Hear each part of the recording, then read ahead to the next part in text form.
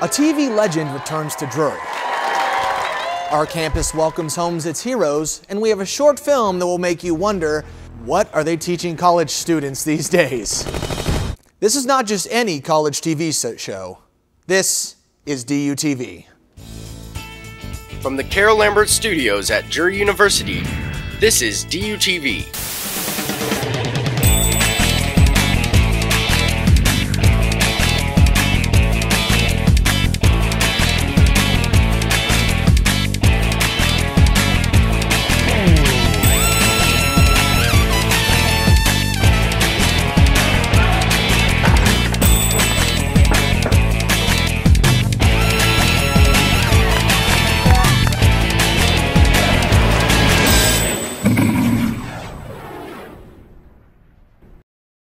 Welcome back to DUTV. I'm John Aaron Campbell, and how else do you welcome back the swim, dive, and men's basketball team from national championships than with a parade?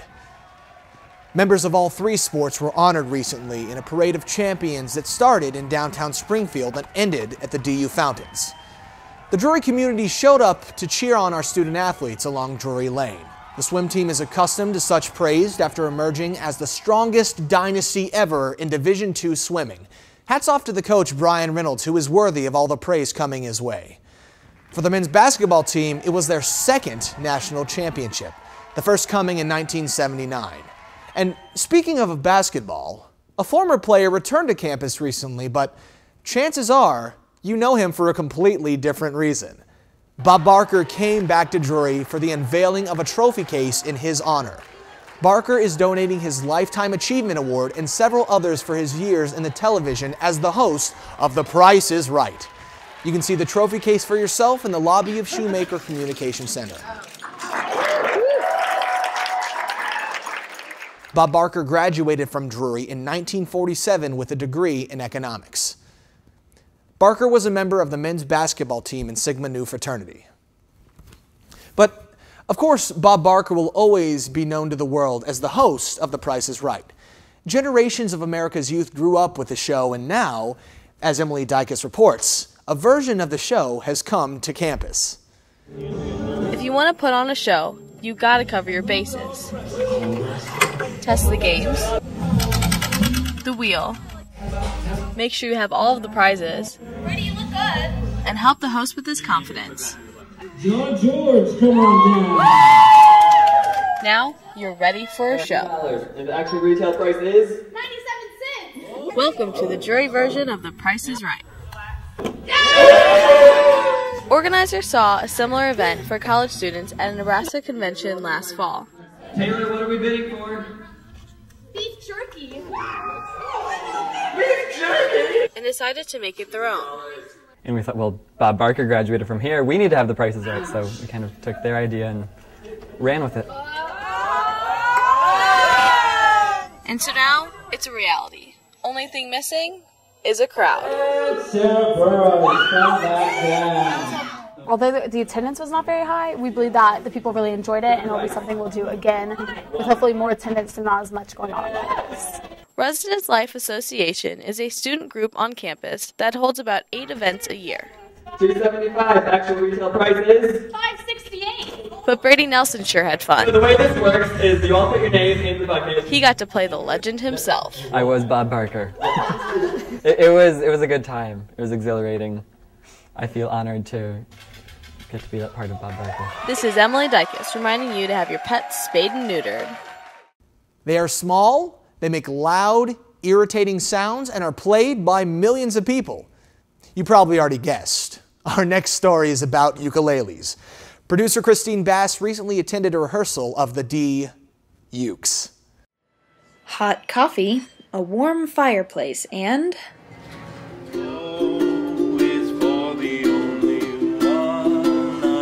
ukuleles. We call ourselves D-Ukes. We are the ukulele club of Drury University.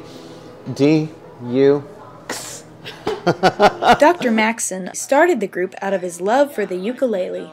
I guess my favorite thing is to come and see what songs they have brought to sing.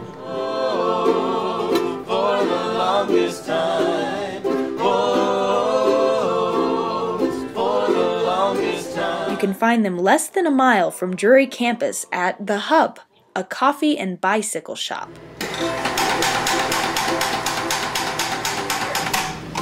Drury student Christine West just started 3 weeks ago, but she's already become an integral part of the group. I actually didn't have a ukulele when I first started coming, and so he let me borrow his, and this is his ukulele that I'm borrowing right now. So he's great, and he really wants us to learn and develop our skills.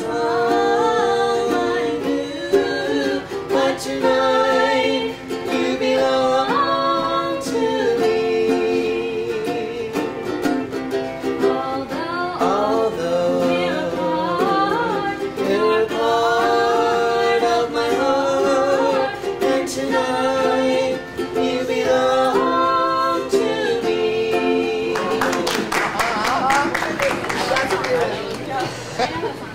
Christine Bass, DUTV. While DUTV is a great way to meet new people, studies have shown that video games bring even more people together. Students in the drafting lab bring new meaning to the word hands-on gaming. Our grandparents danced. Our parents hung out at the local burger shop. So what is it that youth today are doing with their free time? I love video games. I like that it's just like a mind-numbing thing, and after coming to all these classes and everything, and it being in the D Lab, that's kind of what I need it for. What's the third one? I think the thing is that people actually love playing with Mitch because he gets so passionate about the game. It's always an interesting time when you play games with Mitch because A, he's either the happiest of little boys you'll ever see opening a Christmas present on Christmas morning, or he is a raging Lucifer being born into hell. Some people, like 1.5 people, don't like playing video games with me because I get a little competitive. We got this. Hey, we got this. Eye contact. We will win. According to abcnews.com, the average gamer spends 5 to 10 hours a week playing video games. Sometimes I'll be on a kick. I'll play like 20 hours. Probably close to 30. A couple hours a week, I'd say. 8 to 10 at least? 3 hours maybe. Close to 9 to 10 hours a week. It's such a horrible commodity. Just because, I mean, it's there, and I mean, here's the positives to it. You know, I feel like if you give them a chance, everybody can enjoy video games.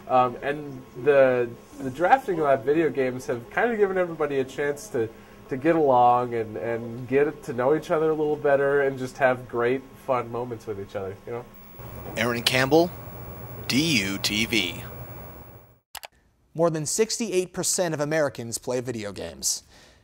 When we come back, we'll meet Drury's professor of sculpture and see his vision for the future of architecture.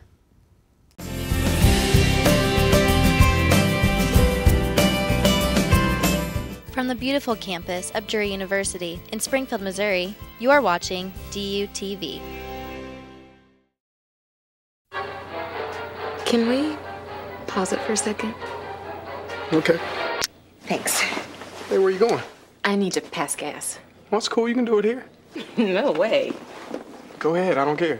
Look, if I pass gas in here, it's gonna be toxic, and it could linger for hours, maybe days. Is that what you want?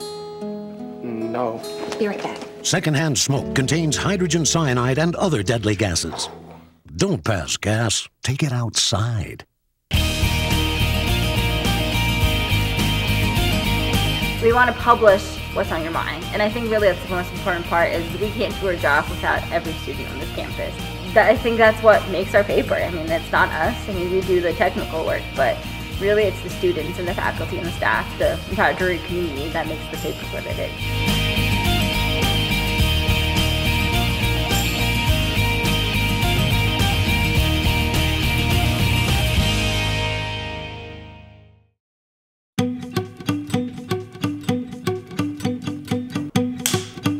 I think it's absolutely essential to have basic shooting and editing skills. Welcome, as we usher in the winter season. I mean, every business has a website, and almost every website wants to have a video. Turn that off. Watch this. Ah, soft, pretty light. The only real way to learn this business is to get out and do it. Be aggressive, flip it open. You have to shoot and edit a video, get critiqued for that video, and then go shoot and edit another one. Repetition is the best way to learn this business.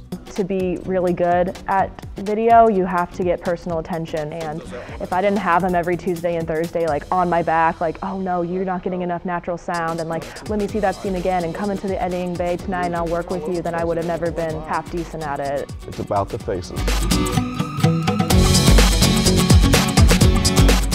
You have the ability to not only put a quality video together, but one that looks and sounds professional.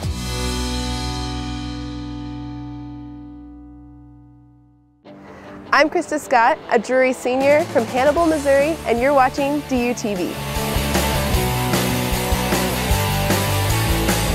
Learn more about our studio and television production programs at Drury University on our Facebook page. Search DUTV. He's a native of Arkansas, plays the blues, loves the Razorbacks, and he's exploring the ever-changing world of art and architecture. Dylan Corbett brings us a story of sculpture professor Joseph Blaine Wisenhunt. Architecture and art. While many people don't see the connection, Drury professor Blaine Wisenhunt does. Art and architecture have always had a very common and shared language and sort of cultural role. It's just my specific work, until maybe 6 or 7 years ago, didn't necessarily weave them together. That adjust to keep you on the line. Though trained as a sculptor, Blaine considers himself to be a post-media artist whose work is not reliant on a specific medium, discipline, or style. I don't think many of us think of ourselves as a painter or a sculptor or some disciplinary description. Most contemporary artists work in a variety of media. To show his interest in architecture and material structure, his gallery Rhizome was on display at the Pool Arts Center. There's everything you could think of, from digital type of art to physical solid to hanging painting, digital recreation of the pictures. I didn't just sit down and say, oh, I have a show, here are the things that I have ready for it or whatever, or here are a bunch of separate things that I'll just throw in there. Instead, I tried to look at the various stages of the projects I had going on and tried to look at the ones that kind of wove together an interesting narrative of connection. He's an incredible sculpture artist, and I was expecting that, but I wasn't expecting the digital and the recreations that I saw. As far as his architecture, expect his firm, Rhizome Architecture and Design, to begin construction plans throughout the Ozarks. Design and architecture has a chance to resonate in the community and to the individual more. To view Blaine's portfolio and his upcoming work, you can visit his website at www.blainewisenhunt.net. Dylan Corbett, DUTV. Here's a problem for you graduating seniors. You've amassed a mountain of stuff. Crap, to be more precise, and you can't take it all with you when you graduate. So, what do you do with all that stuff? Phoebe May Hicks has the answer. The chair. We had a garage sale. It was my first ever garage sale, and it was pretty successful, if I do say so myself. Come see what you guys have. Rid of a lot of clothing that I did not need. There was even lemonade made by a special guest. It's enough. Try that. What do you think? Ooh, not good?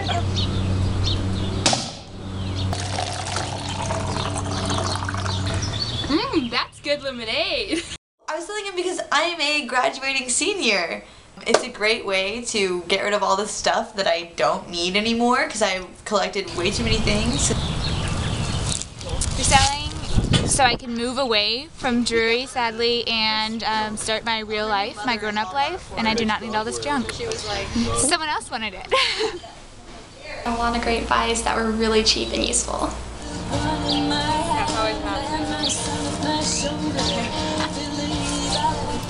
Don't worry if you missed out on the yard sale this time.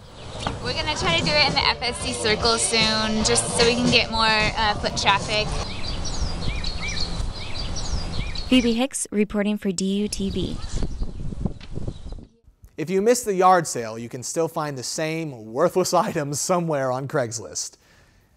If you didn't catch the intro to that story, it was produced by Phoebe May Hicks. Now, anyone with a name like Phoebe May has to be from a rural part of the world, and Phoebe May is no exception to that rule. This talented young video producer hails from Morrisville, Missouri, an area rich in agriculture. So, as you might have guessed, here's a farming story from Phoebe May Hicks. The subject? Well, goats, of course.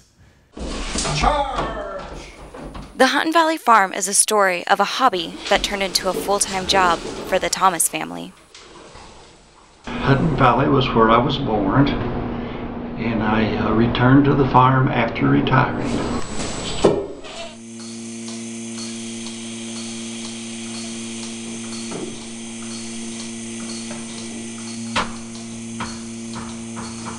The farm is currently home to 110 goats, keeping the Thomas family busy and in need of helpers. I want a piece of baby goat.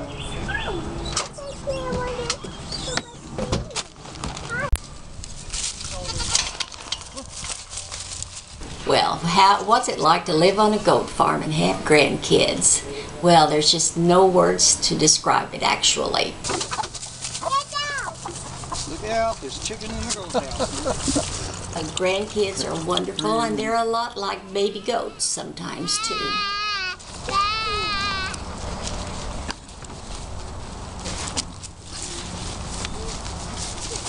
Okay, goats. Time to go to bed.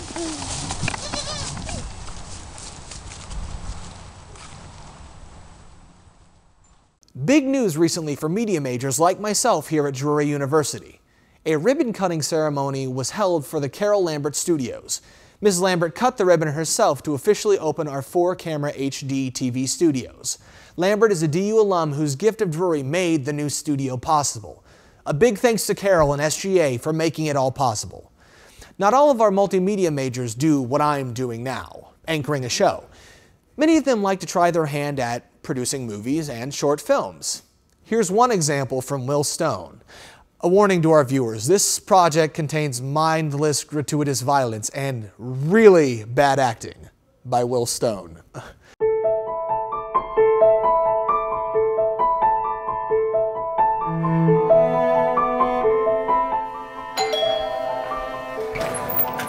What's going on?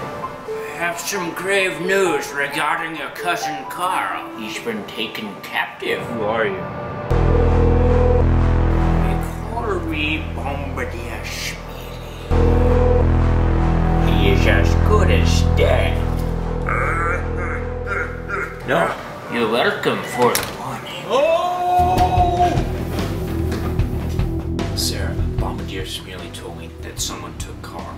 Well, I don't care. You're not ever gonna find him. No, don't say that to me! I'm gonna have to find him. Well, acting. But your cousin could be over 2 miles away. 2 miles away? I flew in a plane farther than that. You think that's gonna stop me from getting my cousin? Well, you're wrong.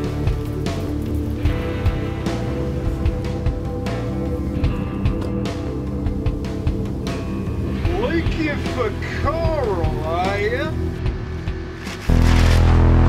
Well, so wait.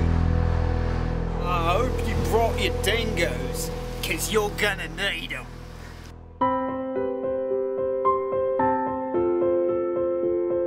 Well, you're gonna want to come downstairs. Rosie's dead. What? Oh. I don't think you had the stones to find Carl. The moment you find yourself is the moment you will find Carl. The boy must not find his cousin! I shall do my best. I had it in my head, but I lost it. We must stop them at all costs.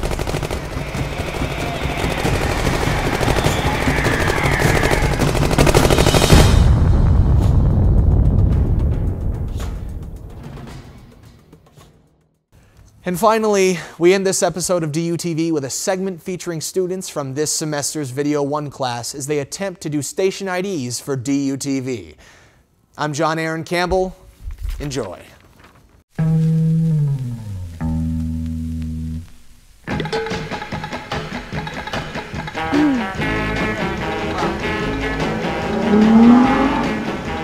I'll wait. I'm Jalen Ellison from... I'm Krista Scott, a jury senior from Hannibal, Missouri, and dang it, my bangs are in my way. Hi, I'm Phoebe Hicks, a jury junior. Shoot. Hi, I'm Caleb Mabe, a jury freshman from Nixon, Missouri. Hi, I'm Caleb Mabe, a jury sophomore from Nixon, Missouri. Hi, I'm Caitlin Yeager from Wagner. I'm Jalen Ellison, a jury junior studying multimedia and journalism, and you're from Forsyth, Missouri, and you're watching DUTV.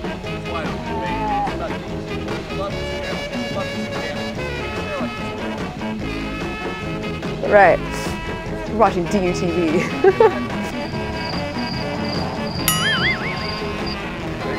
It's too much. I'm Jalen Ellison, jury. And you're watching DUTV. I knew I was going to forget this. Okay.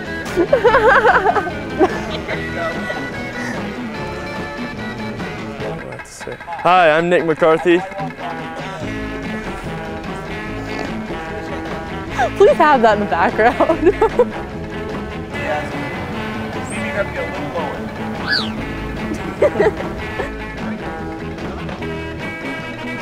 Okay, I'm Krista Scott.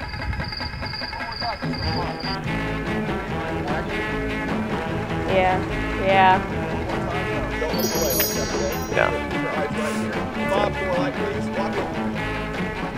Do it again?